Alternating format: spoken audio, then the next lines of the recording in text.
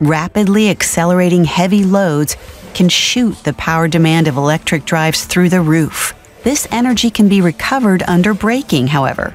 Bremen-based company Ilsemann Automation has employed this principle in its new retrieval robots for plastic processors.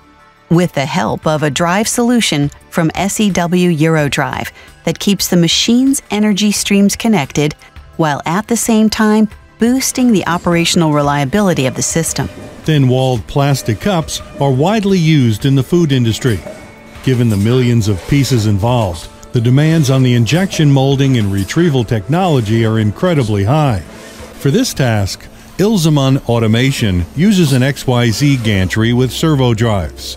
A central supply unit from SEW EURODRIVE supplies the axes in the DC link connection. The energy released is buffered in a double-layer capacitor. The Movi DPS series storage unit from SEW EURODRIVE is placed between the supply unit and the 7 Movi drive controllers in all. With the new power supply system it has developed in collaboration with SEW EURODRIVE, Ilsemann Automation, which delivers to 60 countries, has gained a real competitive edge.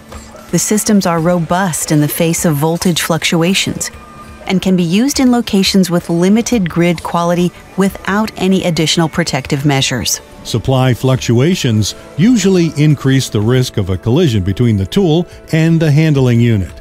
However, the new development from Ilsemann and SEW EURODRIVE is designed in such a way that the handling unit bridges fluctuations and can safely finish the work cycle even if there is a complete power failure. Power and Energy Solutions from SEW EURODRIVE received the Environmental Technology Award in the category of energy efficiency from the state of Baden-Württemberg in 2019.